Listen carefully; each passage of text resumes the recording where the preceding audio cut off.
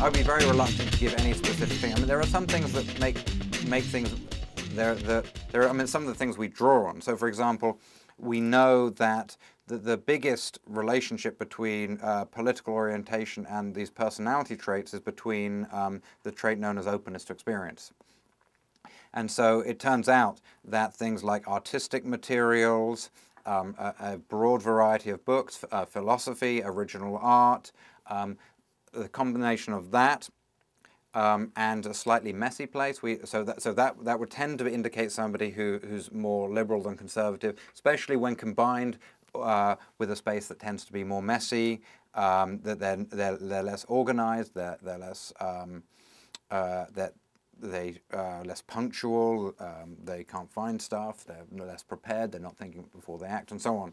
And so if you have that combination, that's more likely to be a liberal than a conservative.